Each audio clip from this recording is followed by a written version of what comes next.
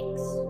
A lot still find that hard to believe. Some think it's a lab-made product, but oh no, they're very real and very natural. You're not tripping either. The blue insularis, native to the Lesser Sunda Islands, are one of 3 color forms: yellow, green, and blue. And they're definitely getting more and more popular over the years. Is it all because they're an odd, bright sky blue color? Yes, and it is in fact very odd. As many snakes would prefer to blend into their surroundings, the blue insularis, like the coral snakes, the kraits, choose to stand out, as a way of telling predators that they are this bright for a reason, a toxic treat that's not worth the taste. So without further ado, let's dive right into the story. It all starts with me realizing she's getting ready to give birth, but it was right before a jungle trip down south, so I had to move her into a temporary tub so babies become easier to separate and overall be in a safer spot to reach than if they were in their regular enclosure. To my surprise, she had just been in the birthing process about an hour or so before I got back, so I got to witness a couple more babies being born and observe them find a way out of that yolk sac. Since I didn't want to interfere with her and the fragile young, I kept my distance. It was an absolute joy to watch, and I'm bummed the best I got were blurry plastic glimpses for you guys, but it was a beautiful moment, and you'll just have to use your imagination. The babies were born much bigger in size and calmer in demeanor when compared to the last batch. 15 of the babies are blue, while only 3 are green. The mother is acting slightly defensive, understandably. She's cornered with her babies, while there's an overgrown monkey holding a metal square, standing a few feet away, giggling and smiling like a maniac. So it kinda justifies her uneasiness. And at this point in their lives, they are already capable of delivering a venomous bite. And unlike the helpless human infant, these fragile gummy snakes are ready for the world's harsh conditions. They're so freaking cute, it melts my damn heart. I can't help but boot one on its goddamn cute stinking face.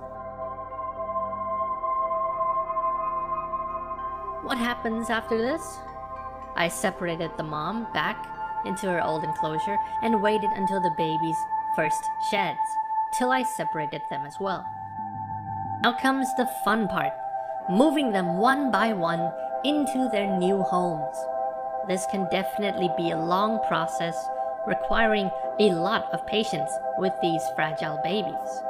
Let's discuss the reasoning behind their new setups. I get away with using these small boxes because baby vipers are ambush hunting predators. They sit and wait for a meal and then sleep, finding water occasionally, and everything else is basically trying not to get eaten by literally everything bigger than them. The venom of these snakes target living tissue and blood cells. Hemotoxic snake bites often leave permanent damage, and one has to remember that just because they pack that potent cocktail doesn't mean they want to dump it all on us. It is primarily used to take down and aid in digesting prey. In fact, they probably only want to use it for that. Us stumbling across one accidentally and taking a bite doesn't mean they're out to get us, it means we startled them. It's like you're walking alone in the dark and someone taps you on the shoulder and you turn around and give them a left wing. It's an accident, you don't mean to, you don't expect that kind of shit to happen. Heck, most venomous snake bites occur due to some local messing with venomous snakes when they shouldn't be. It also doesn't make the handling I do safe either, for one mistake could have severe consequences. I just choose to believe in the snakes a bit. I'm showing no ill intent and I'm only here to aid. Each snake's reaction is going to be different. Wild animals will never do what I tell them to do. So, expect the unexpected. By no means should you try and work with venomous snakes without a mentor. I'm Chris Wheat, and I approve this message. Don't do what I do.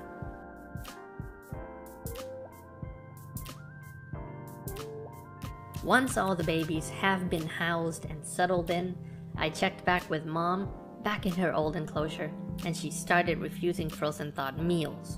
So I had to switch to live.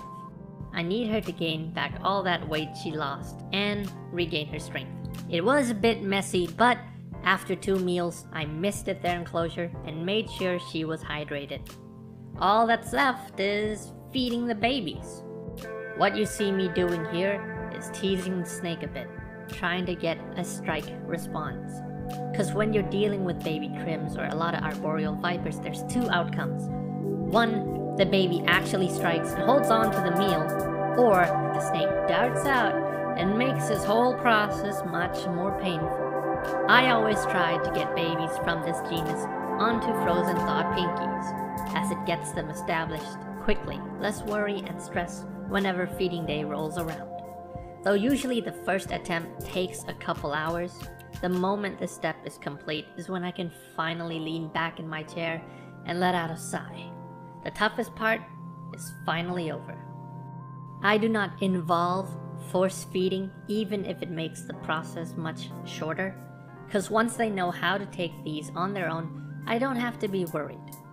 And this is completely different from assist feeding, by the way, as quote-unquote force feeding involves shoving the prey down the animal's mouth either halfway or full and expecting the animal to hold it down without regurgitating. A method being more disused over the years, and for good reason. It's a boatload of stress and risky to the handler and the snake. You could get envenomated, you could tear the snake's esophagus, the list goes on. Assist feeding, on the other hand, is done more with a long tube inserted down the animal's throat. It's less stressful, less risky, with a more gentle approach, usually done to help the weak or ill-treated specimens come back to health. To be a responsible keeper, you have to be able to do what is necessary. Some juveniles will be extremely picky compared to others. Perhaps the answer lies deep in their adaptive lifestyle, as normally in the wild babies will take on amphibians or lizards, finding mice when they're growing into subadults. So a juvenile stumbling across a random pinky in the wild probably doesn't happen. I could end up spending 40 minutes or more just on one baby, so it definitely can be exhausting. I can't just go about blabbing that I'm living the dream or something. It's actual hard work. But thankfully, it's work that I love doing. More so, I love showing it to you guys. Anyway, the breeding process can be very fun and very rewarding, but nothing comes free of work. And mind you, it includes a lot of patience.